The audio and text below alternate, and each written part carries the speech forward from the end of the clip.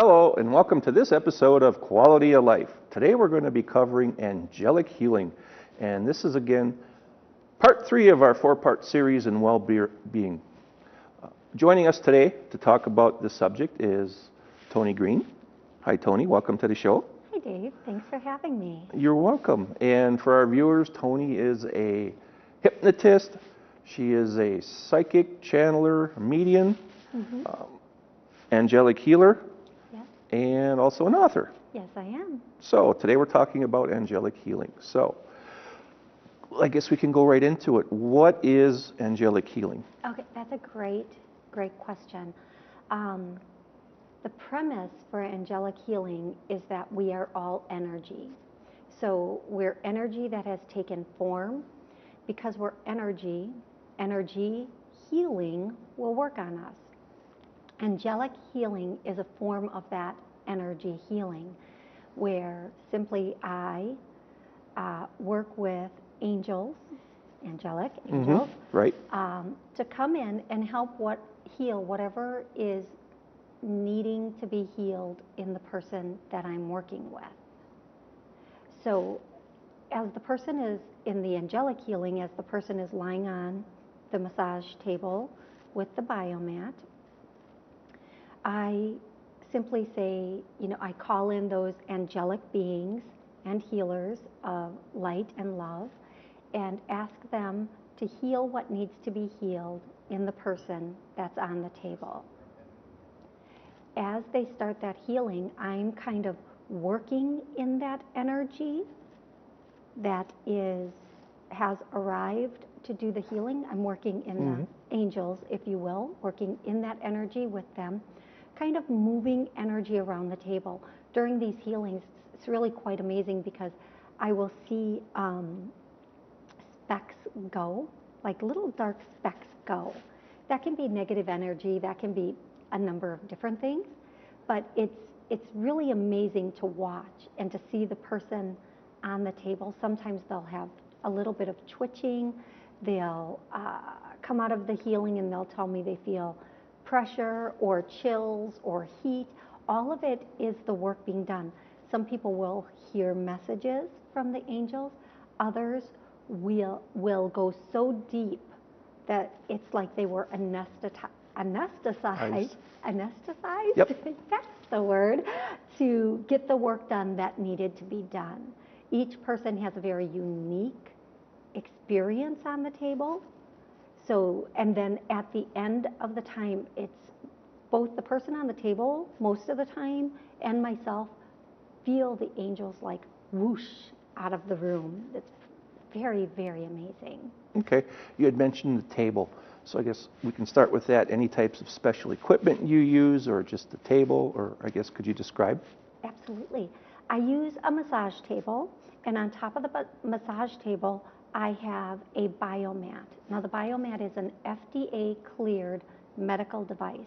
This medical device has a cancer protocol, so people who have cancer can use this biomat to help them release the cancer from the body, and it has a number of medical benefits. Balances hormone, help with weight loss, detoxes the body, helps with circulation. But the main reason I use it with every single healing and hypnosis session is because it helps the person relax. It relieves that stress. Within 5 minutes, their eyes are starting to close, and they have that groggy talk going on, like a toddler who's trying to stay awake. So that's what I use during that. And I also put on white noise to drown out any background noise, so that when they hear things on the table, when they hear things while they're on the table, they know that those are messages from above and not other people talking. Okay. With that, you say angelic healing we do with the energy. How does that type of healing differ from other alternative types like chiropractic or massage or Reiki? How does that differ? Okay. So chiropractic is a manipulation, but there's still moving energy in the body. And our body can have stagnant energy points, and we do need to keep that energy flowing throughout our being, in and out. So chiropractic works mostly though with the joints, and once they manipulate that joint back into space, then that's moving that energy and whatever caused that. Acupuncture moves energy with needles and opens up those points again. Reiki, I'm not completely familiar with, but my understanding of Reiki is they work on one specific thing at a time, and they allow that energy to come through them, out of them, into the person, and the energy that that person is releasing then goes again through them and out. That's not necessary with this. Okay. And this healing happens once somebody starts having these healings. It heals emotionally, mentally, physically, psychologically, spiritually, and financially. So it's a very powerful, all-encompassing healing. So this deals pretty much with, I guess the word, would it be aura? A person's aura? Or is that a little different from? Both. Our aura is the energy around us, but this also deals with the energy within us. Within, okay. Okay. So we're all energetic beings. If you took a big enough microscope, you could look right through us. We're energy that has taken form. So it makes sense that energy would heal energy. Okay. I've had some pretty miraculous, some people have experienced some pretty miraculous experiences via this energy healing, these angelic healings. I had a girl that was in Colorado at the time. I was in Wisconsin, and I was doing a distant healing on her. She called me after the healing, and she said, you know, I felt like a tinge in my lower back. And I said, well, have you had a problem there? Have you been? She said, yes, I'm supposed to be getting dialysis on Monday. And I said, I was in a panic. I'm like, don't do it. Don't do it. Get rechecked before you go on to dialysis. Sure enough, no dialysis was needed then and has not been needed since. Wow. I know. That's pretty incredible. That's really amazing. Now, I never take credit personally. I'm not the one doing the healing. The angels come in and they do the healing. I just hold the space and the intention with that person. And I always say to people, I know you might want your arm to heal or your leg to heal, or I say don't have an intention because that might be injured because of something else. Just have the intention that whatever needs to be healed will heal. Because whatever's causing this problem might be it's psychological, and that needs to be taken out. And when we do that, they have just the most amazing result. I mean, just amazing results. Nice. In order to do this service or angelic healing, do you need to be like in your other focus areas where you're a channeler, medium, and hypnotist? Is it all tied together with these skills, to do this type of a healing? Or, again, is this something you can be trained in? Or do you have to have the connection, so to speak? Yes. So the way I would say it is, if you have the intention to heal someone, if it's truly in your heart, if you really want to help people, they'll come in and they'll guide you to do it. The first healings I did, I had no training on. I did it through hug. I remember I was going into the vet with my dogs one time, and this woman was coming out and she was sobbing, and she had just had to put her dog down. And I just wanted in that moment so badly to help her because she was so distraught. And I just wrapped my arms around her and I said, it's going to be okay. And I held her for a few seconds, and she put her head up and she stopped sobbing. She stopped crying and she said, it is. It's going to be okay. I'm going to be okay now. And she walked away. I didn't really know exactly what had just happened, but I knew the intention in my heart, in all of my heart. I just wanted to ease her pain. And with that, I've been able to find many different ways, many different ways of helping to heal people. So there's the angelic healing where they're lying on the table, and then there's the guided healing where I get channeled messages to help that person either go back to a specific time or repair their heart vessel. I just say what the angels are going to do while they're doing it. And the process happens right while the person is sitting right in front of me. And then, of course, there's the look of love where I just look upon one or a group of people and they just come in and they start healing. It's that intention. Sure. And many people use many different ways of healing. Some people do hands-on healing, and that's still energetic healing. It still is. But your treatment is pretty much hands-off Yes. healing as far as that goes. Okay. Unless it's the hug healing, Right. the rest of it is all hands-off, and I can do it individually or for very large groups. Okay. When you're doing healing, and obviously with your channeling, which we saw in the other episode, as well as the event that we covered, do you ever see the two cross boundaries where you're healing and then some of the loved ones may be around to help with that healing, or, you know, where they kind of cross boundaries where it gets collaborative in therapy? Yeah, absolutely. So sometimes when I'm doing a healing on someone, I'll see their loved ones in the room watching and just making sure everything is going appropriately. That's the best way to say it.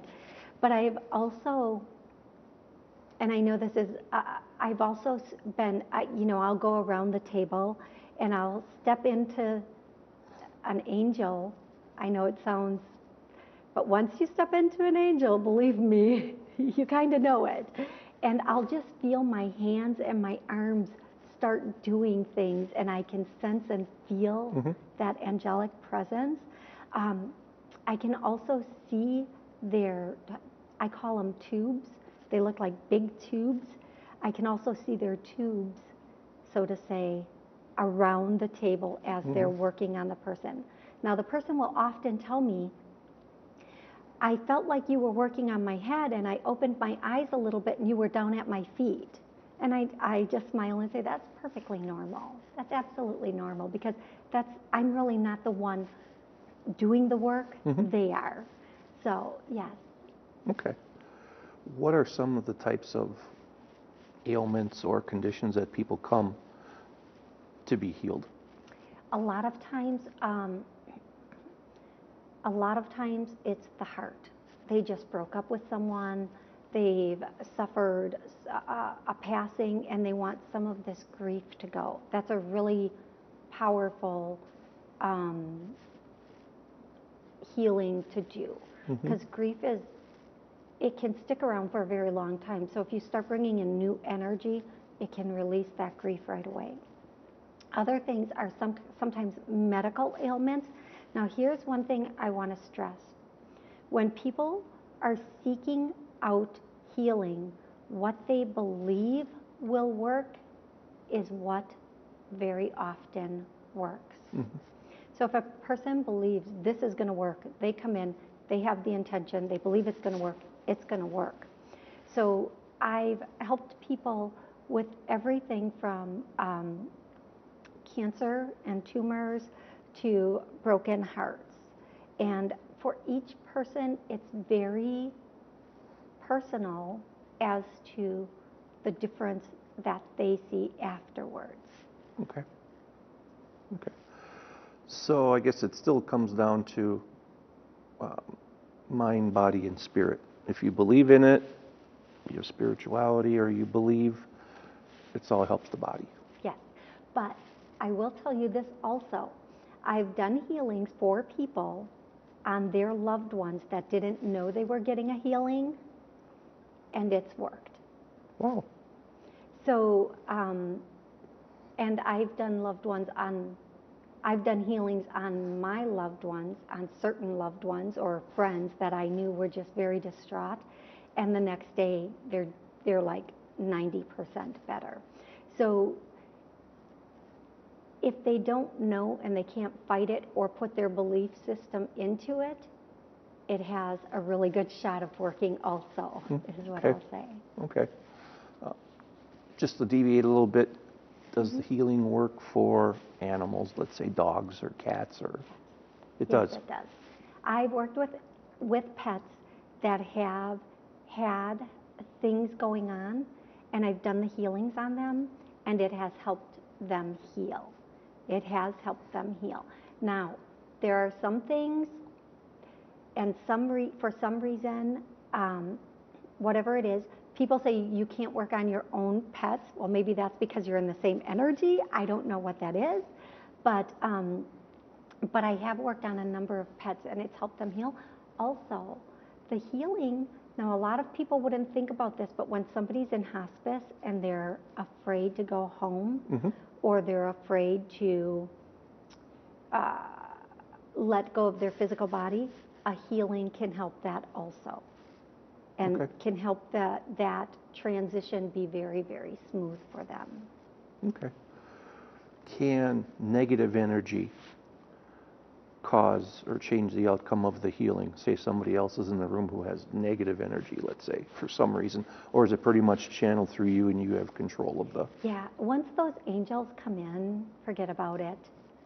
Once the angels come in, whatever happens on that table, it's like they create almost like a dome over the table, and they work on that person. Now, one thing I will say, anybody watching the healing will also experience the healing. So even if somebody comes in and they're very negative about it or don't believe in it, the angels are also working on them because they're in that energy at that time. It doesn't go through me. It comes in for that person, works on that person. They take what they need to take. And you know, the amazing thing is that person will continue to shift throughout time. Now, a shift is like evolving or continue to heal throughout time. So it might start here, but in a couple of months, they'll be here, and then in a couple of more months, they'll be here. It will continue. It's like igniting their own healing abilities, and then it just keeps going. Okay. When you're doing your healing, I know you kind of led to it before, but if you're not following fast enough, or if the angels or you bump into them, do they give you like a little zap or something to say, hey, you know, do it this way? No, oftentimes, honestly, I just, you know, can do this. I can do this. I can do this. I actually play in it. In my mind, I'm actually singing, and I'm keeping my own intentions and opinions out of it. But I'll start singing songs in my head about while I'm doing the healings. So I'm usually like going to the beat of a song or whatever it is. But they will give me messages sometimes for the person on the table. Sometimes they'll give me the message. So I do a healing on somebody, and then they say, now they need to stop this, or stop that, or this will no longer be a problem, or we fixed this. And when that person comes out, I'll just say, so now it's important for you to understand this, this, and this. Okay. Something I just thought of to ask you. When angels come down, is it always the same angels, or is it different angels, or don't you really know, other than it's just there's a presence of angels? That's a really good question. I feel like they're different. Each person has their own individual angels. Whether they believe in them or not, your angels are there, and they're helping you. And Archangel Raphael is the healing angel. He normally comes in, I'll see that green while the healings are going on, but other angels will come in also. And those are the angels sometimes that belong to that person, or special angels that come in that are dedicated to a healing process that this particular person needs or wants. Okay. So for example, there was a young kid that came to me once that was addicted to heroin and he had no personal want or will to do heroin. And in one healing session, he stopped doing heroin. Now that's miraculous. That is not the norm. He really wanted to quit, and there was something that left him that day that just stopped it. Now, other people that have wanted to quit drinking and come to me, it's taken more sessions than Sure. that. So it's really, you really have to have that want and to be done with it and not think, well, it's okay if I just have one more glass of wine. So that's kind of one of those things also. Okay. In the environments where you do your healing, you had mentioned where you do, a single healing or a group healing. Is there a difference in the way you approach the two different types of audiences? And does it take a lot out of you, or is there a difference, when you're trying to heal a group, does it take anything out of you? That's a great question. And actually, no. What happens is, because I'm in that energy, I get like re-energized and rejuvenated. And it feels amazing. Like, I want more. I want more of it personally. But if I'm healing a group, I don't have any intention whatsoever. Especially in the guided healing for a group, I'll just do a general guided healing based on a certain topic for a group. If I'm doing a one-on-one guided healing, that person is going to tell me what they feel they need that topic to be, and we'll talk about that topic and get to the source of that topic, and then we'll do the guided healing that way. The angelic healing, I just call in the angels and the healers that need to be there to heal the people or person at that time. And without fail, they come. They'll always be there for us, always. Okay. With the healing, you kind of had mentioned you kind of meet with the person if it's an individual one, step by step through the whole process. So that way it's all comfortable and everybody's defined on that, as far as that goes, which is a good thing. What are some of the cases, through that process, or some of the types of ailments that you have healed? Okay, so there's the woman with the kidney, right? And then there's the boy with that was addicted to heroin, and now I'm trying to think, and as soon as this is done, I'll have 40 of them right there that I'll be able to think of. There have been people going through divorce that have been really distraught over the divorce that have come in, and they walk out knowing exactly what to do after the healing. There's also been, there was a gentleman that came in actually for stop smoking, and I ended up doing a guided healing on him. After the stop smoking hypnosis, I said, okay, they're telling me there's a problem with your heart and there's a valve that needs to be fixed, and they want your permission to go in and fix this. And he could feel it. He could feel that it was a pressure, but he could feel it. And when it was done and he got up, he looked at me and he's like, I said, I hope that wasn't too odd for you. And he said, no, I saw them. So he himself saw the angels also in there doing surgery on his heart and repairing his heart from the damage that the cigarette smoking had done.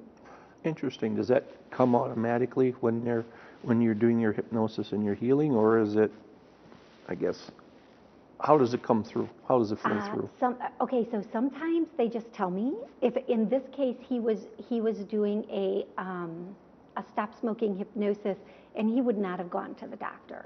So they had to do it now because it wasn't his time to go. So they had to get this done now. So they just did it that way. They said, hey, this way, start saying this. And I'm kind of like a doity, whatever they tell me to do. I'm like, sure, okay, we're going to do this now. And I don't have that filter that stops them, which it makes me a great vessel or conduit or whatever anybody wants to call that. But when they're on the table, they can just go in and they already have the permission and the ability to just go in and do all of the work. But during the guided healings, if it's something physical that needs repair, we'll start working on it. That doesn't happen as often as you would think. That's only happened a couple of times. Most of the people who come in for healing, they want the angelic healing and they're lying down. Okay. We have a few minutes yet as far as our show, so I wanted to save the best part for last, but just any final thoughts or where somebody can go to research more about angelic healing? Yeah, there are a lot of people out there that say they work with angels, and they probably do. So you have to read what they have and decide what feels like the best fit for you. People can go to my website and look up angelic healing. What I always say is you feel the right person to work with. You absolutely feel that. You look at them, you feel it, and you go, this is a good fit. There is a vibration that pulls you to that person. And I always also say, when somebody's really ready to heal, they get me. And there's no messing around. There's no turning back at that point, because I kind of dig in, and I'm not afraid to get my energetic hands dirty, if you will. Sure. So, yeah.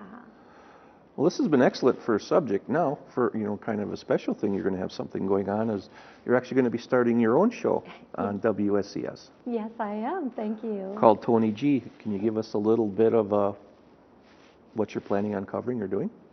Absolutely. Thank you for asking. I am, first of all, so honored to be starting a show on WSCS, and I'm excited. The show topics will be everything from healings and hypnosis sessions to people living in passion and empowering their lives as well as other people's lives. So the show is going to be a great mix of a number of different things. We'll be covering things like possibly how teenagers who are in high school are, what stress relaxation modes are they using, and helping them to find new relaxation modes while they take their college exam or high school exams and such, and all of that, a variety of topics. Well, I look forward to seeing it, once we get some editions out. Again, I want to thank you for appearing on the show for this edition of Quality of Life, where we covered angelic healing. Again, thank you, Toni. And that concludes the episode of this show for Quality of Life. On behalf of Toni G, WSCS, I'm Dave Augustine. And if you have any questions or any other input, you can email us or check out our website at WSCSsheboygan.com. Again, for Quality of Life, I'm Dave Augustine. Thanks for watching.